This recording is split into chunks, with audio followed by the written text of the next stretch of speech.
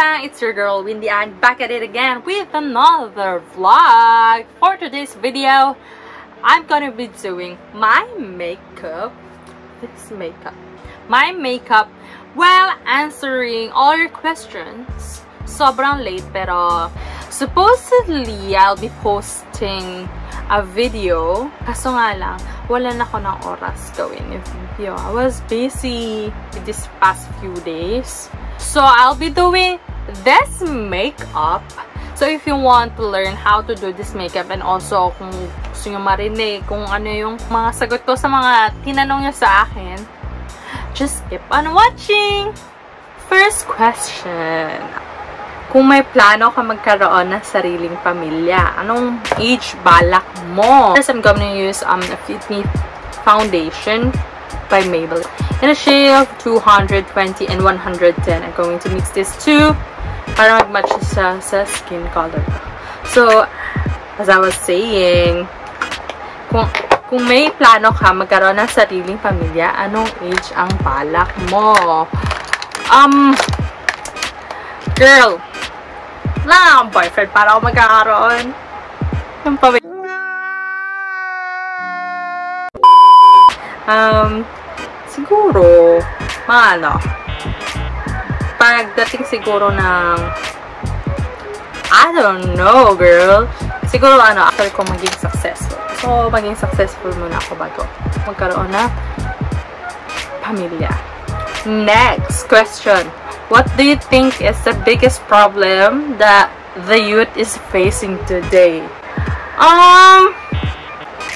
Pang Miss Universe yung tanong mo, girl, siguro, thank you for that wonderful question. I believe that the children are our future.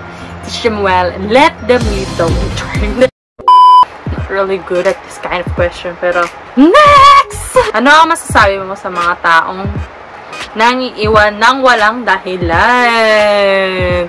Before answering that, I'm going to concealer Cover Perfection Tip Concealer. Ano masasabi mo sa taong nangiiwan ng walang dahilan, girl? I don't know, girl. Seriously, what the fuck? Pahala na sila sa buhay nila kung maiwan sila. Dahil choice sila yon, girl. Ang dami pang mas worth it na tao dyan. Hayaan mo siya. Hayaan mo sila. Hayaan mo sila ang magabol sa'yo. Next question. How do you heal from your past? How do I feel? Heal the world, make it a better place for you and for me. Char. Ano ba? How do you heal from your past? First, tanggapin mo sa sarili mo na wala na siya.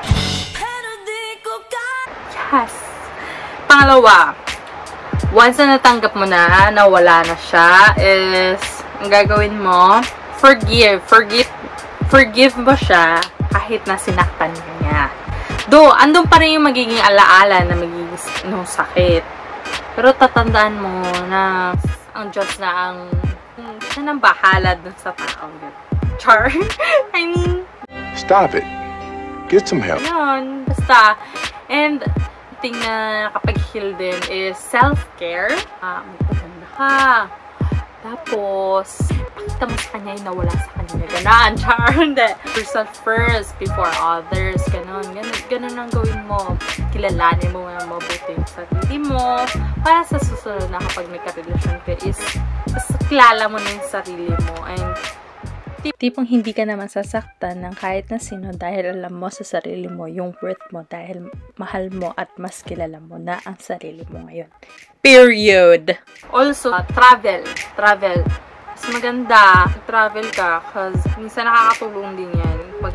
Pang-heal talaga yan. Kahit stress ka, hindi lang dahil sa mga past relationship mo, nakakatulong din siya for yourself and para matanggal stress mo, ganyan. Huwag ka mag-isip-isip ng kahit na anong negative. Just think of the positive side of it na siguro kaya nangyari sa'yo yun, kaya siguro nangyari yung mga ganong bagay kasi hindi kayo meant for each other. Kumbaga, pinagtagpo lang kayo pero hindi itinagpo, no? Tayo ay pinagtagpo, ngunit na. Yung mga keme-keme ganyan. Tapos, also, surround yourself with positive people. Kasi yun din minsan nakakatulong. Kasi syempre, di ba, sobrang sad mo. Dahil masyado kang naano sa past mo. But then, may mga tao talaga na positive na bibigay sa'yo ng buhay kahit na wala ka ng kabuhay-buhay. Ganon. Ayun. Siguro, ganun pa muna. Ganun muna ngayon ang tip ko for you. Next question is, adulting tips. So, adulting tips. Ano nga ba ang tips na may ibibigay? Adult yung age ko, pero yung isip ko hindi ko alam kung adult na ba. Though, bago ako magbigay ng tip. For my brows, I'll be using Moly Eyebrow. Feeling ko, first, siguro kapag nagkatrabaho ka, save money. Know your wants and needs. Kasi minsan, parang ako, minsan masyado tayong sa mga wants natin. Lahat na lang gusto mong bilhin.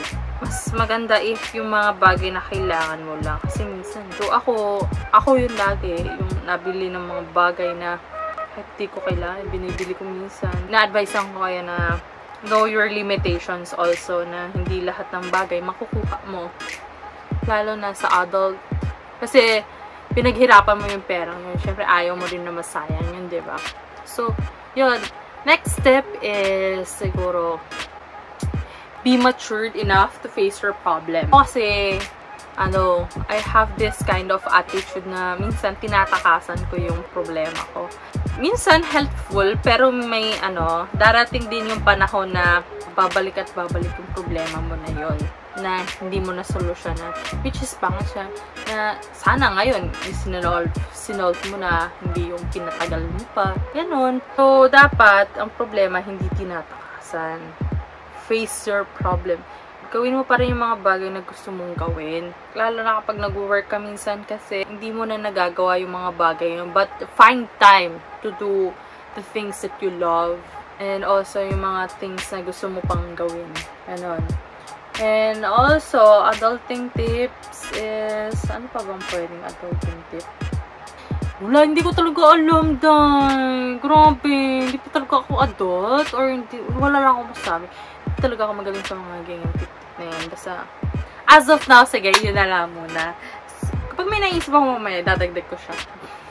Next question, let's move on my Facebook. Where do you get inspiration for your clothing style?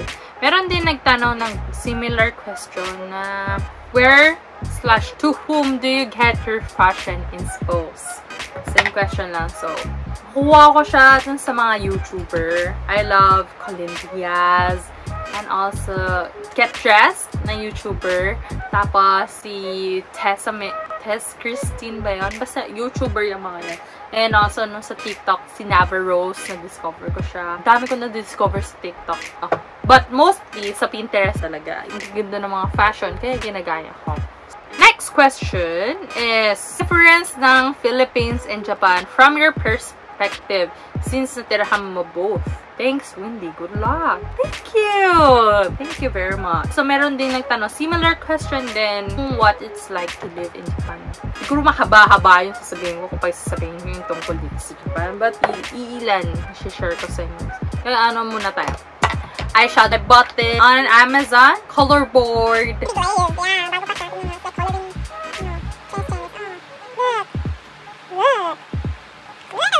Girl. So, yun nga. Sobrang daming difference. One thing is a culture, of course. Kasi sobrang nanibago ako. Na-culture shock ako nung pagpunta ko dito. Sa mga hindi alam siya, I've been living here in Japan for 6 to 7 years na ata. It was 2014. Gosh! 6 years na guys. 6 years ako dito. Experience is, dito sa Japan, when it comes to education naman, okay lang kahit hindi ka mag-senior high because you'll still have a job.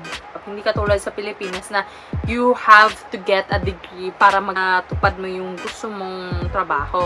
Though dito, ganun din naman, pero meron mga bagay na kahit hindi ka nakapagtapos, kaya mo siyang gawin. One time na pinento sa isa kong kasama sa trabaho, hindi nga daw pag-aaralin na kukuse. I mean, senior high, yung anak niya, kasi daw bobo. Like, my God, kahit Sabi nga, kahit bobo ka, pinag-aaral ka pa rin.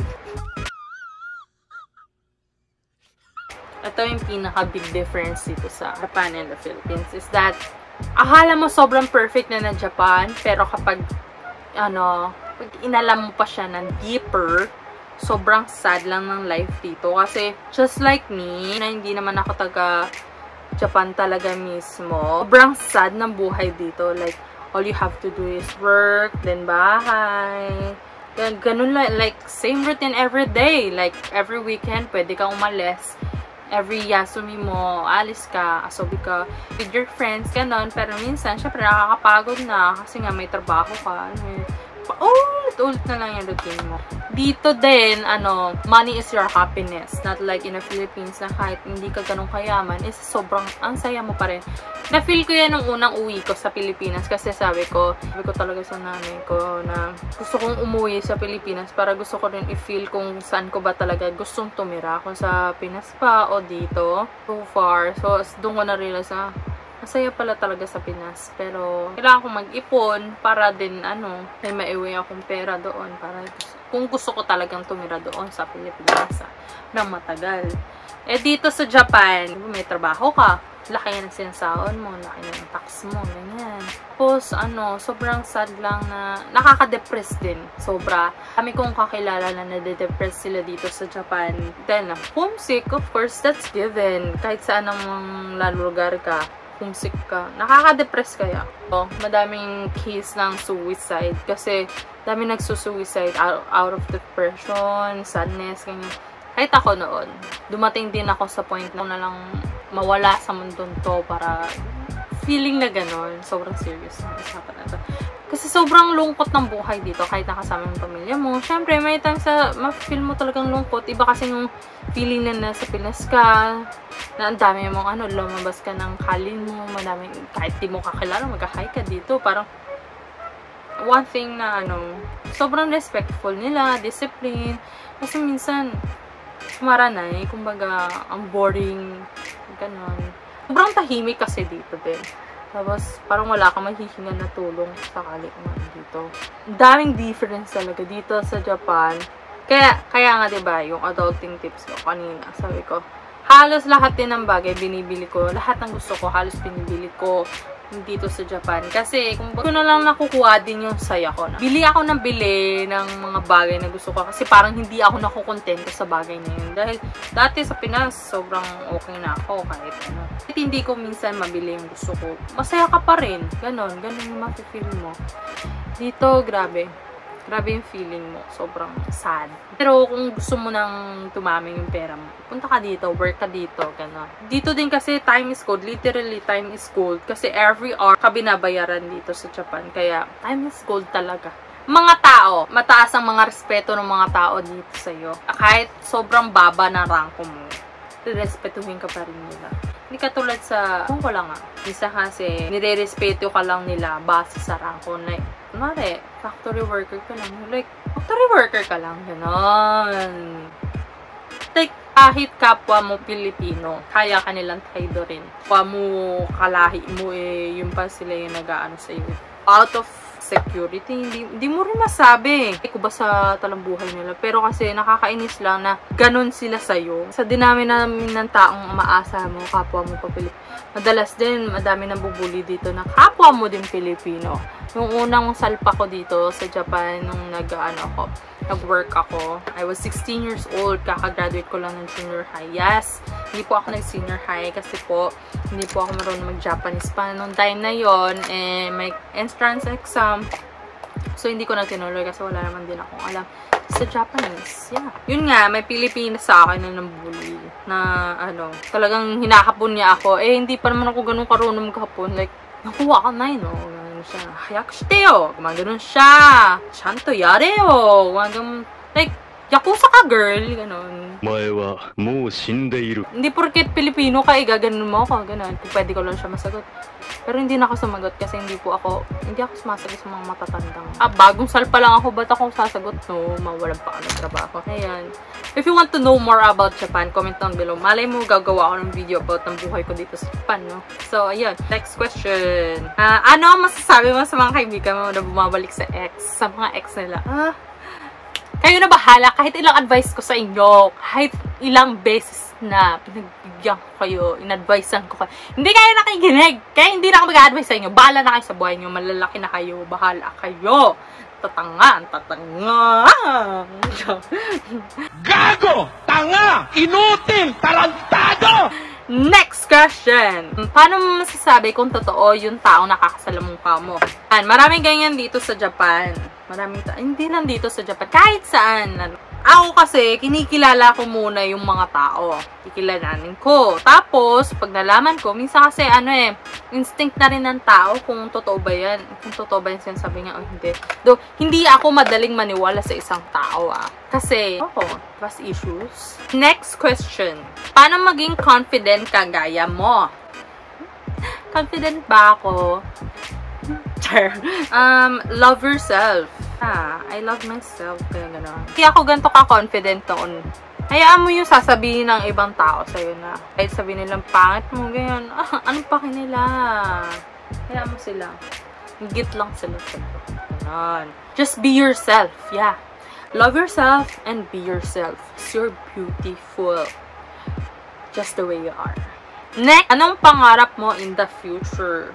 Bata ako, pangarap ko maging flight attendant. Nung lumaki ako, gusto ko na lang magkaroon ng sarili kong business. Yes. Pangarap ko magkaroon ng sarili kong business and feeling ko unti-unti ko na siyang mararating. Next question. Naniniwala ka ba sa second chance? Second chance. It depends. Depends on the person and it depends on the reason kung bakit mo siya bibigyan pa na isang second chance. Ang tanong dyan is it worth it?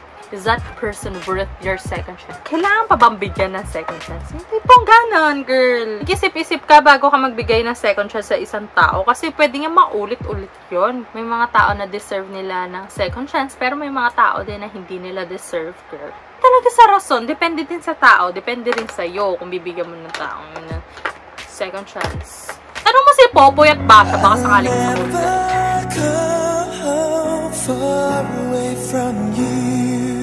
Next question. Yung mga ayaw mo na ginagawa sa'yo. Hindi ko rin sure. Text na lang kita baka sakaling malaman ko. Itong eyeliner is from Loreal. Tapos kasi masyado inuna ko yung daldal bago ako nag-makeup. Kaya yan tuloy. Nahuli na yung mga itong eyes. So, let me just finish my makeup.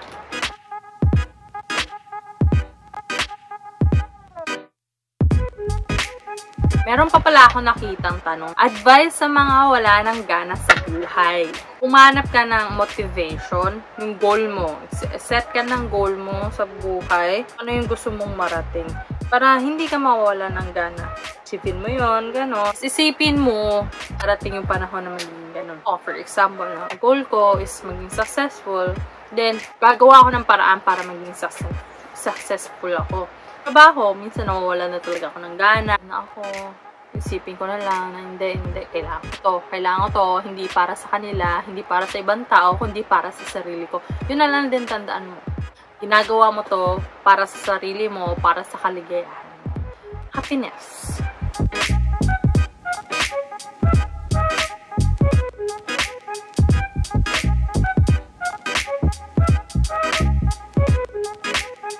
This is the finished look, guys.